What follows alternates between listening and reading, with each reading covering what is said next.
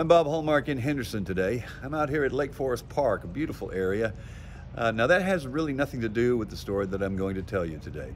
Now over the years we've all heard stories about how people get into ministry and particularly those who have faith change their lives. And this is a story that we're doing today.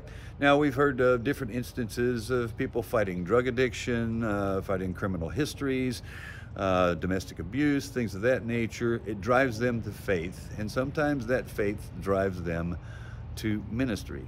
And that's why we're going to introduce a man right now here, and this is Mr. Larry Reedy. Hi. And now Larry, you are a minister of a different kind. You actually go into prison facility here at Bradshaw and actually minister to the inmates there, is that right? That's correct. Okay. Now, there's a sidelight to this, and we're going to get to that in just a moment here. But let's tell a little bit of your story. Larry, you're 62. Yes, sir. You're a native son out here. Yes, sir. You were incarcerated, sadly enough, for an almost 3-year period. Yes, 6 months shy of 3 years. And you say something happened to you there, I guess, that changed everything. You were pleading, praying to get out. You just didn't want to be there anymore. Yes, the thing that changed me was being an indigent inmate. And when you're an indigent inmate, that means you don't have money on your books, on your commissary. And I chose that path because I didn't want to burden my family with having to send me money. And to be locked up, quite honestly, is very sad. But to be locked up without any money, there's another sadness level to that which you can't even comprehend how humiliating and humbling and embarrassing that is. But the many nights that I spent underneath the gray blanket, that old dirty gray blanket, crying and begging the Lord to get me out of there, because I said, Lord, if you'll just get me out of there, I won't ever come back, is the reason it drove me back. And in essence, that's what helped me, or helped God to help me create the Indigent Inmate Project. Okay. Now, to set that up, Larry actually became very studious on his Bible and began to record verses on your own and to remember them.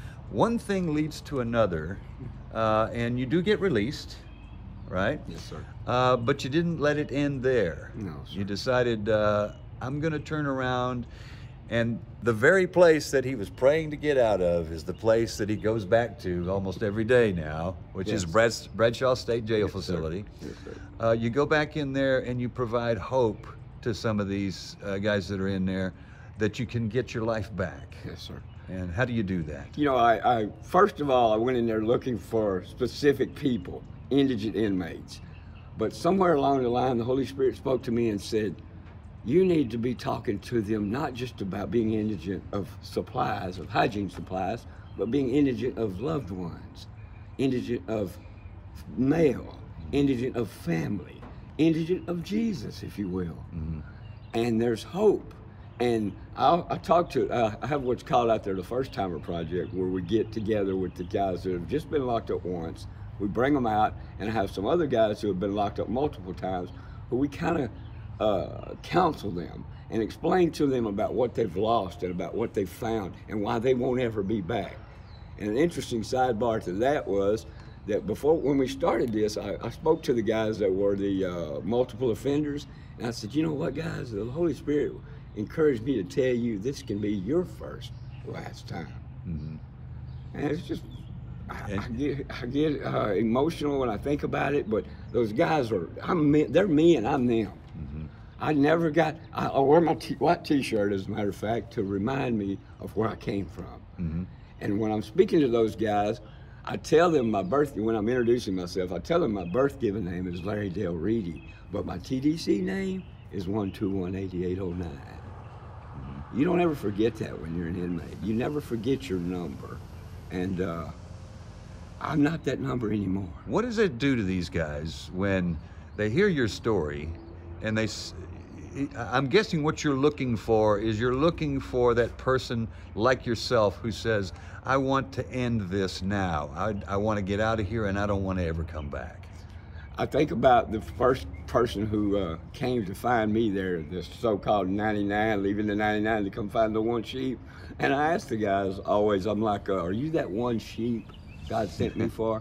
And I learned pretty quick as I was going along in my sabbatical, vacation, whatever they want to call it, being incarcerated, that I was there for a reason. And God is close to the brokenhearted. And when you're in prison, the Bible says He's close to the brokenhearted. And 100%, when you're in there and you're brokenhearted, I can promise you, assure you of that. And I never understood how God was changing me, transforming me by the way that I think, so that I'm able to use this incredible mess that I was in to have this awesome message now. Okay. Now, as promised, we're going to show you a couple of images here. Take a look at this. This is Larry on a hoverboard. Yes. You can see that it's pretty good, actually. Thank you.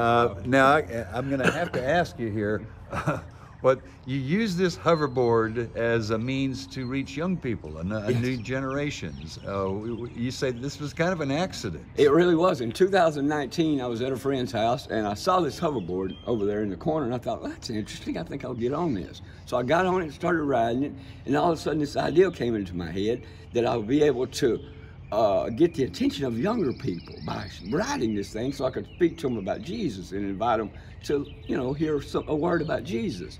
But another thing, how God works, it's always in His plans. What I find now is that more people that are like, what's really going on, are the older people. They're like, why are you on that hoverboard, Grandpa? And why ain't you broke your neck yet? So it's kind of interesting how when you think you know what God's going to use something for a purpose, He flips the script and makes it totally about something else, or He adds to it. I believe that it opens a door to them, to give them something relatable, sort of like being already been incarcerated. Because I can tell you one thing for certain: when you tell an inmate, when you give him your number, when you quote your number out loud, they get up on the edge of their seat and start listening, because they know you know. Gotcha. What it's like to be incarcerated. Now, just so you'll know, Larry is a volunteer chaplain, is that right? Yes, and you actually are a regular out at Bradshaw. Yes, I teach Purpose-Driven Life there on Tuesdays at 1:30, and I also have the First Timer Project that's there, and going into all kinds of different things, and also spearhead and founder of the Indigent Inmate Project that's on that unit, where I supply every month, with the help of generous contributions from New Oakland Church and a few other people that I'm affiliated with here, I'll supply a toothbrush, toothpaste, deodorant, and soap for the indigent inmates so they can smell good. I even talked to the guys that have been there multiple times about the First Timer Project, and the Spirit mentioned to me to mention to them that this can be your last time. You don't have to keep coming back.